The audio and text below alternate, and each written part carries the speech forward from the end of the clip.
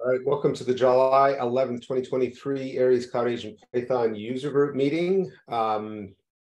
Number of topics to go through. I've messed with the order in the agenda in the lower part, but I realized I didn't update it in the summary, so I'll fix that as we go.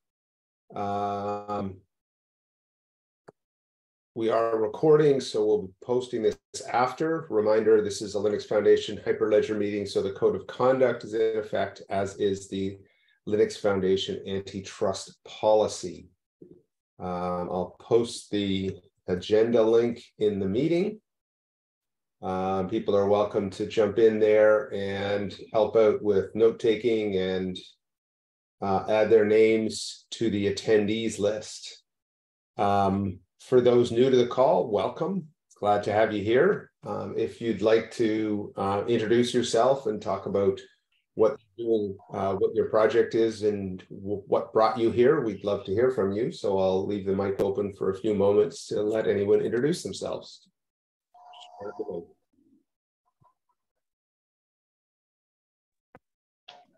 Yeah, I'm new. I'm Robert Simpson, and just went through the Aries developer course on EDX, and so I'm looking to develop some verifiable credentials kind of apps with images involved. So that's the direction I'm headed.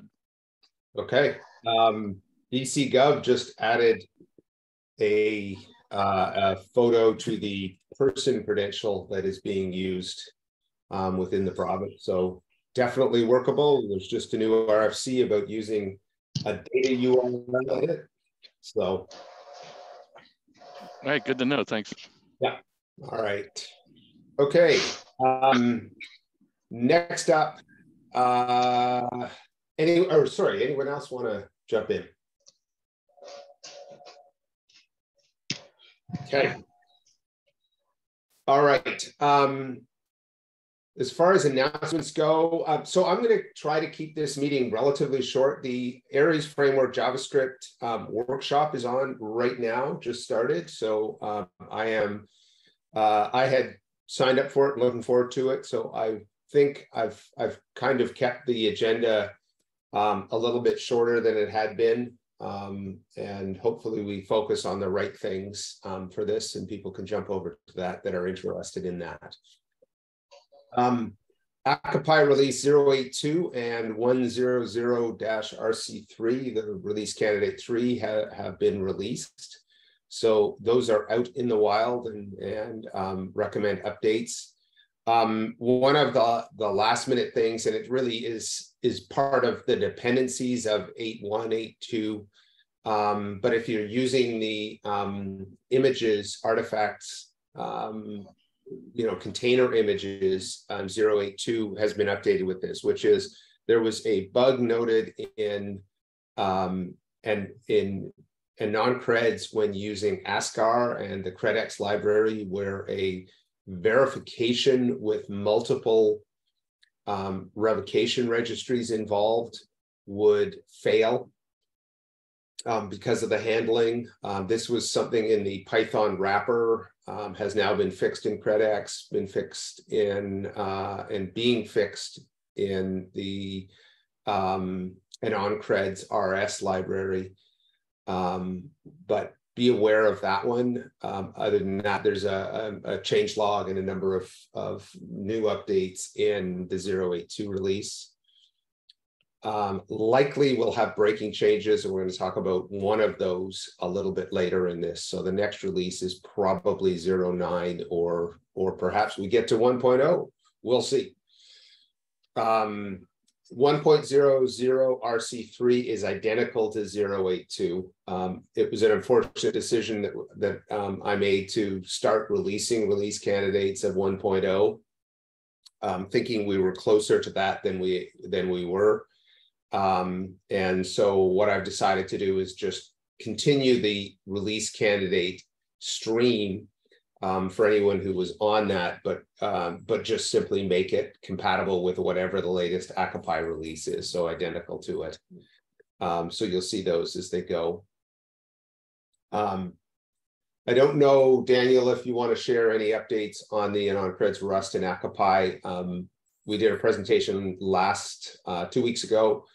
PR 2276, which is the main work that's gone into that, has been merged into a branch in Akapai, and there's a project board, and we're getting more developers on that. Jason Sherman, I'm not sure if he's here today, but we'll be starting on that today. Wrapped up something that got merged earlier today, so he's going to be jumping on that and pushing on it, and we'll add more people as we can, and anyone who's interested in helping out with this work is welcome to join in and put up your hand, and we'll help you get started and get moving on that. This is a very high priority one for us, getting an AnonCreds RS. It's a big effort, and we need to and involves a bunch of cleanup, and so we'll improve the overall state of Akapai, and we're looking forward to getting that done.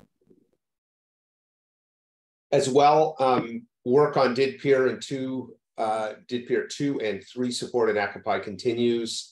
Not too much updates to make, and Jason Sirotuk, who is doing the work, is not available today. So I won't give much more of an update, but he continues to work through it with more and more success, but it's a bit of a struggle through both a learning curve in ramping up on this, and then the sort of dynamic nature of DidPeer 1, 2, and 3, and how different implementations have come about. So we're really trying to nail that down into a single implementation that's consistent across all of the Aries libraries. This came up this week in issue 2289, which is to switch over to poetry. This is purely a developer's question, and so I've sort of opened it up. Maybe Daniel, you could talk about it, or others that have proposed this idea of using poetry. I know I've seen it more and more in projects, but I don't know the implications of it. So I leave that open to others. I'll, I guess, briefly comment and say that, so I was the one that raised that issue. If I'm being honest, I don't feel too strongly about this. If Akapai continued using the standard pip stuff that it's been using for a while, I think that's just fine. But poetry does bring some nice to haves. It's a better developer experience, I would say, overall, and has slightly more.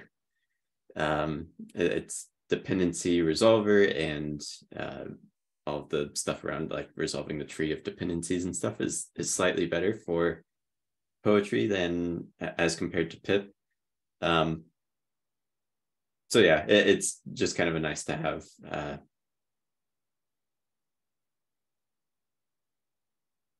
We've got a lot of experience using it on the Indicio team, and we use it in our plugins, and there's no issues with like mixing and matching between, installing a package that was built using poetry and then using that from pip, or the other way around. So there should be no change ultimately in terms of like the actual usability of the package that gets published. Okay. Anyone else want to comment on poetry versus pip? I totally agree with Daniel. The resolver is absolutely very, very beautiful. So I think that direction is very welcome. Okay. What is the type of effort to do the transition? Is it just a single PR to basically go through everything and change it? Obviously, the GitHub Actions change. Right. It's a breaking change, so this would be a good time to do it because we have breaking changes going into this release. I guess it depends on how you define a breaking change. It's a breaking change in the sense of if you're a developer on the project, then there's a bit of a change in workflow. But as a consumer of either the container images or the package that gets published to PyPy, there's no change. Okay. Okay.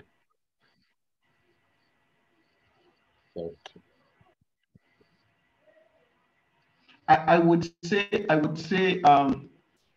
whether we do it now, whether the change is much or not, at some point it's going to happen. So rather keep it for later. We can just go ahead. So I believe the change is not much for those that are not developers, like Daniel said. Okay. So I'd say we should encourage someone with poetry experience to put in a PR, make the change, and then we'll announce it and just make it known to all developers working on Akapai about the change. And right?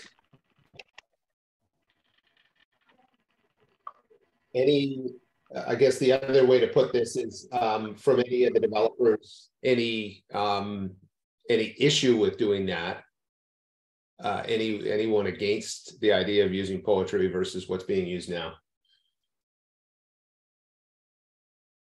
I mean, it is 2 extra characters when doing an install to type. I guess my only comment would be what's the scope? Are we changing all the images to use poetry? Or are we leaving all the requirements text in there? So basically using poetry to do the dependency resolving and then just exporting them as requirements. And just like I'm using poetry, so I'm fully on board with that. I just kind of want to know what the scope is. My assumption, but I could be wrong, my assumption would be we basically change, we'd include the GitHub actions that are producing the dependencies to also use poetry. Yeah, that's what I would recommend. We could, as Jason was saying, we could, just export a requirements file from the lock using poetry and use that to install. But I would definitely recommend just doing a wholesale shift to poetry wherever we use it, or wherever we're using pip right now, that is. Okay, sounds good. Yeah, that's it. Yeah, okay. So invite anyone to make the change. If someone wants to say they're going to do it now, so that there's not multiple people working on it, that would be great. Or tag yourself on issue 2289, and a PR is welcome. We've got people with lots of experience, obviously, from different organizations that can evaluate and review. So we'll welcome that PR.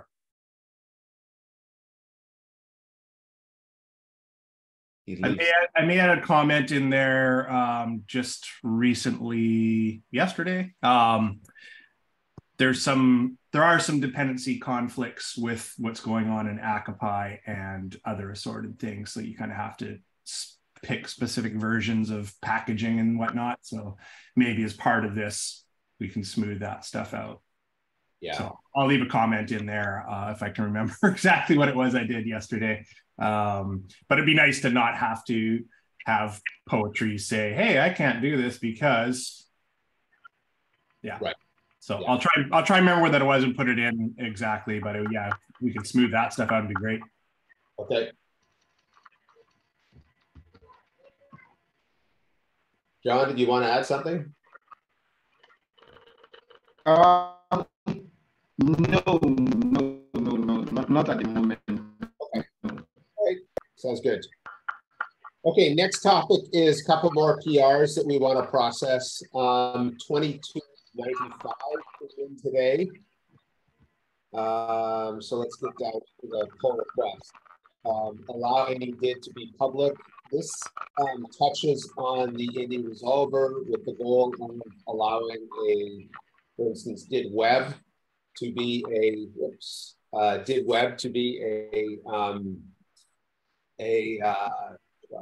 public DID.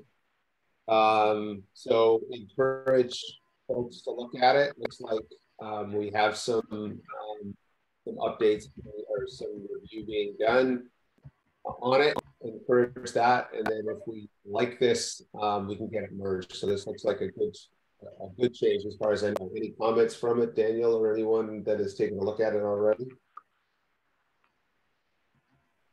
I've only glanced at it so far, glanced at it deep enough to know that it overlapped with work that I know SICPA was doing. So I invited Clement on the SICPA team to comment, and he's now left some. I just haven't gotten a chance to follow up on that.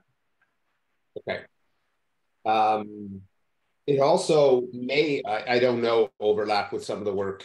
Yeah, it's DID related. So I did want to get Cyro to look at it, Jason Cyrotek to look at it in relation to the DID Peer 2.3. But yeah, I had the same thought, and then I backstepped because it was specifically talking about handling of public DIDs, which I know DID Peer.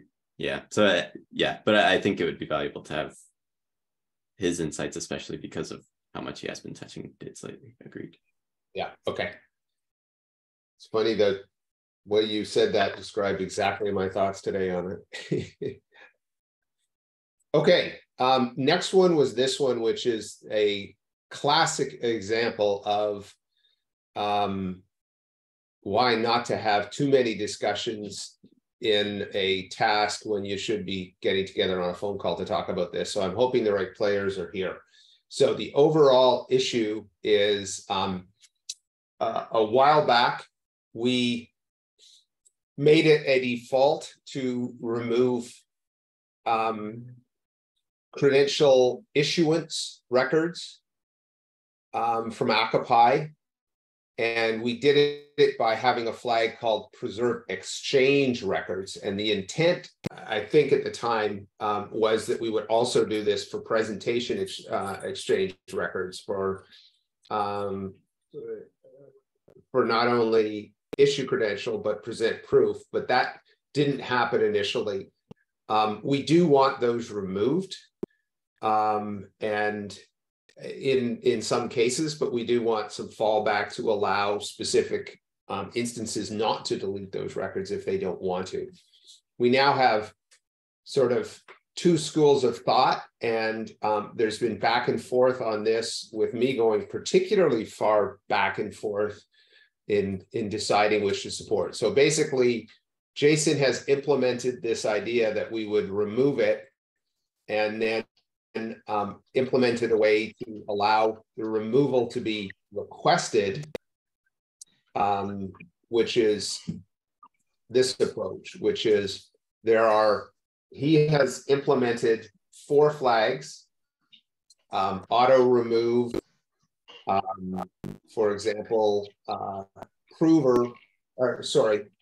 presentation and then the role of the person. So whether it's a verifier, a holder, or whichever. So auto remove, exchange type. So there's quite specific controls over these. And that's one way we can do it. The other way is simply add a flag that says, by default, we're going to remove any present proof records once they've completed. If you want to retain them, you would use this preserve exchange record. This preserve exchange record would apply to both issue credential and present proof. There's pros and cons for both. There's been a lot of back and forth. Let's have a discussion here to finalize this. Jason, do you have an opinion on what ought to be done? Not really. I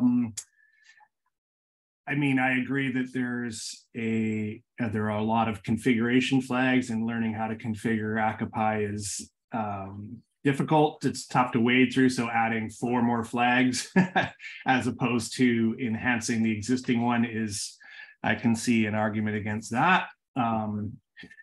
The reason for having the flags, particularly because I'm coming from Traction, which does want to retain records. My thought was more along the allowing the flexibility to do anything. So that's what that was. I don't really, if the community feels like, hey, let's just do what the original intent was, to have the preserve exchange go across all the exchanges, I'm fine with that. It's more of a community kind of thing. So, having 4 more flags is confusing potentially. Flexibility comes at confusion, I guess. So but that's really it. It's that's where my head was at with and with adding the flexibility was that coming from where I came from, that would have been wanted. But yeah, also enhancing that current flag would still, I think, achieve the goals for the traction team regardless. So yeah. Okay. I think I'll jump in with my views, and I'm really back and forth on this, as you can tell from my ridiculous comments on this. My feeling is generally that Akapai and the storage should not be for long-term storage, that Akapai should be strictly for, protocol, for tracking in-flight protocols. And once a protocol completes, it's up to the controller to preserve any information necessary. So I like the default of removing them all. I like the ability to save them if you want. So my leaning was sort of where we were to begin with, of having that preserve exchange record as an option to keep both issuances and exchange, present proof records. Often, while any particular agent can do all of those things, often they won't do both, so there won't even be any crossover. So I think I would go with option one of these two options. Would be mine. Daniel, you've weighed in. So I just had a thought while you were talking there. So I think I'm in agreement that I think we should have the preserve exchange record be the command line argument that controls the or that influences the removal of these records. With the only remaining question that I really had as I was thinking through this was, do we really need the granularity of picking and choosing which records we did and did not preserve? And I think a better answer to that, rather than having more command line arguments, is in the admin API, we make sure that we continue to respect the auto remove parameters on the presentation and credential exchange endpoints. And so if you need that granularity, you have the option to do that through the admin API. And then otherwise, you can either turn on the hose or turn it off, and that's it. And I think that would be preferable. Okay, got to make sure I write a note down here. Yeah, I mean, that sounds good to me, and I really think that coming from the traction world, I think they can write a plugin to do to change that behavior, right? It's not a huge deal. And I think at the end of the day, the real behavior they want is actually slightly modified, in that they don't want to retain the whole record. They only want to retain a subset, which would be like preserve with transform or something, because they only want some historical context to know, when this was sent, whatever, and the conversation, not all the encrypted stuff. So a very small payload. So I think, to me, that would be let them write a plugin, or we can write that's kind of specialized behavior. So I think if we stick with the Akapai behavior being option one, respecting the auto removes on the API, and then letting additional funky behavior be in a plugin, I think that's probably the way to go. Okay. Do we need to do anything with this to enable that plugin capability, or can we just move forward with this one and then that can be done as needed?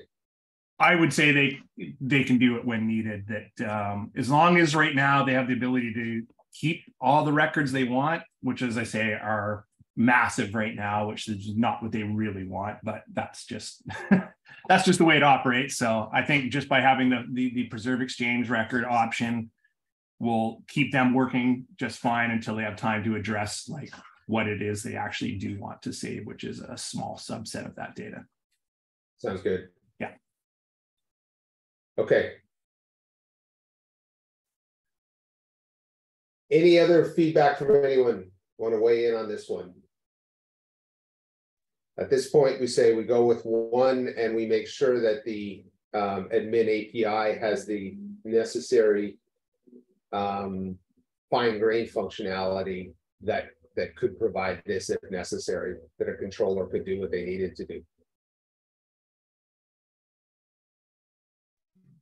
Yeah, I think it's the optimal solution right now, because I think respecting the auto remove and giving the other guys plugin to be able to like keep what they want, I think it makes them more in control. So we don't actually need the full transaction history, just it's sort of a way to track back the history of those stuff. So I think like it's the optimal solution. Good. Okay.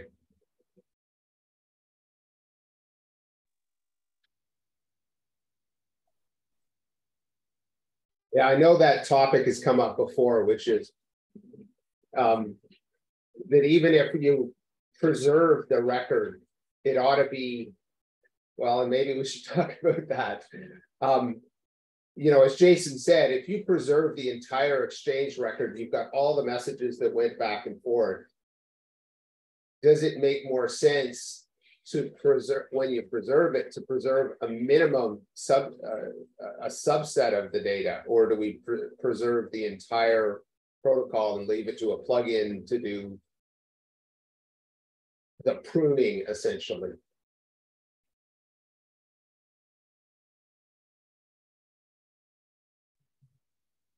I think I lean towards leaving it to the plugin.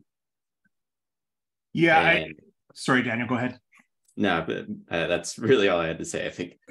Okay. Because right now, I know in Traction, there is a plugin that tracks the status change timestamps. So that's something they want to have. I don't think they've sat down to determine what's the end.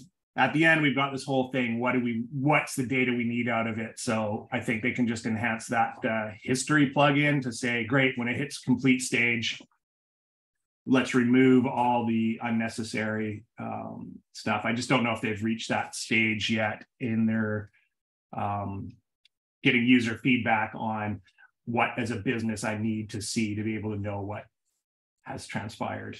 So that basically answers the question, which is, if you want to preserve something, you can decide what to prune and what not to prune. What do you want to keep? So if we do something in Akapai itself to prune the record, we're making that decision globally, and that's probably not the best idea if we're going to go with that strategy. So that answers that question. Yeah, I would think it could get very specific for different groups very quickly. Sounds good. Okay. Okay. The last thing I wanted to do then was, are there any other pull requests? The other one that is this one. Are we at a point where we can merge this one, Daniel, or are you still looking? You didn't get input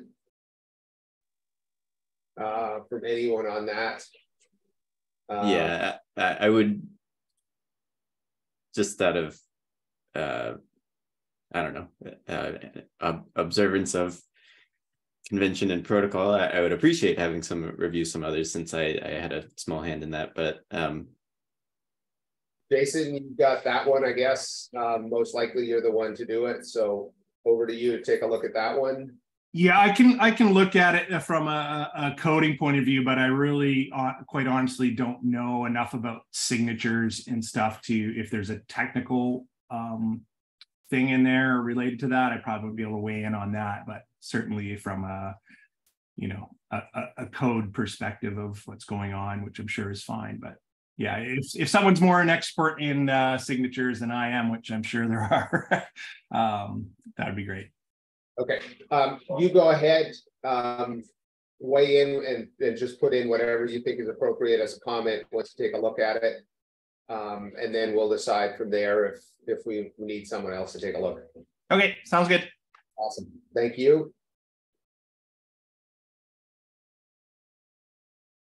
We've talked about this one. This one is going to be stopped So there's a few others that are down in the list that are quite old. So we'll probably take a look at some of them.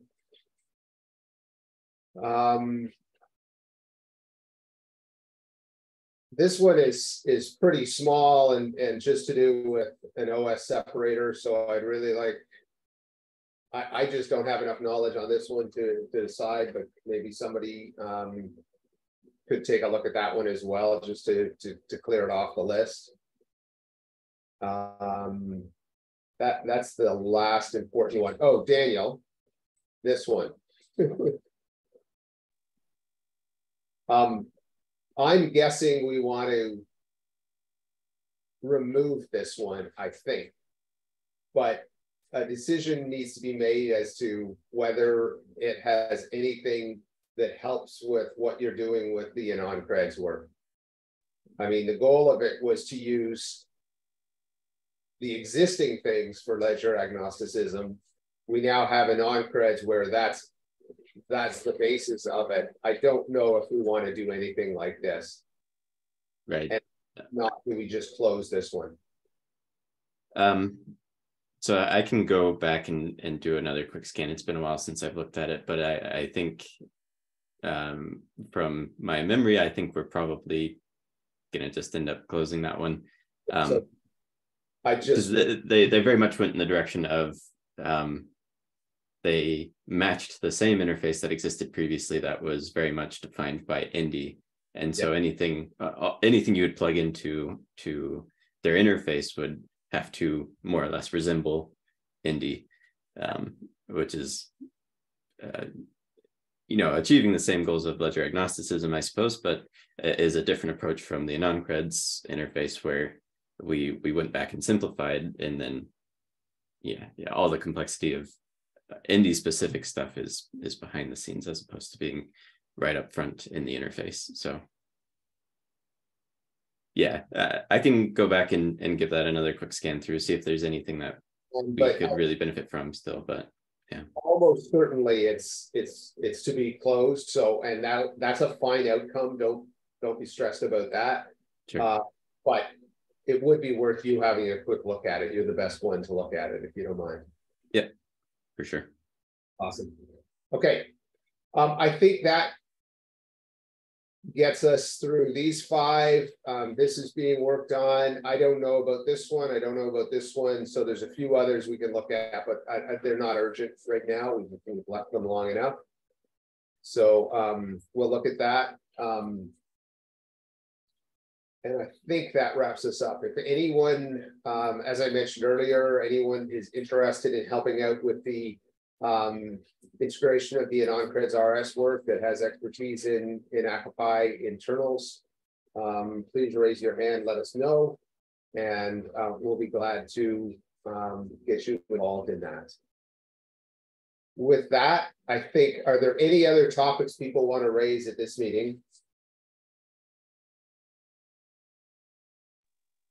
So the only thing I wanted to follow up on that was on the agenda there was the extra meeting planned for maintainers each week. Yes.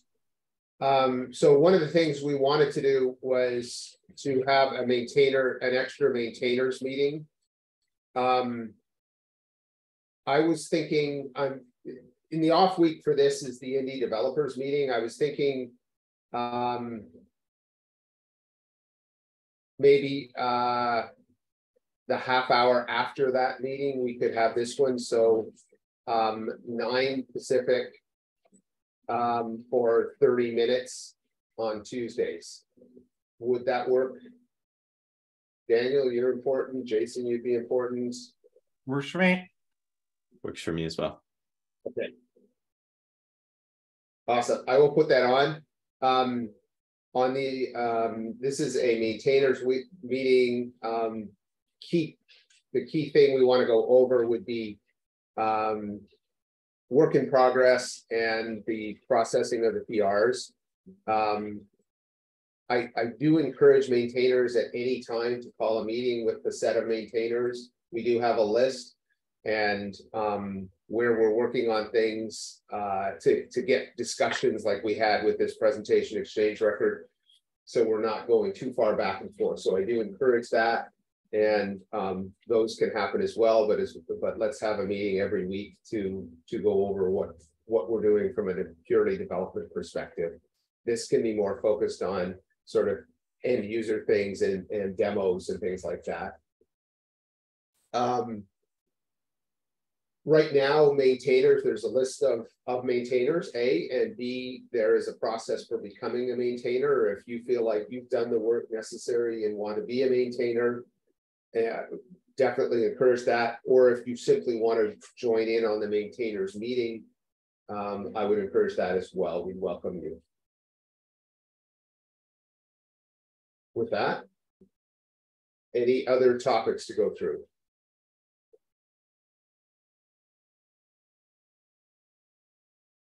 All right, thanks for joining. I will set up the maintainers meeting for next week. And as I say, if anyone wants to join, ping me on Discord and I'll add you to that meeting. Perfect, thanks folks. Thanks. Yeah, thanks for having us.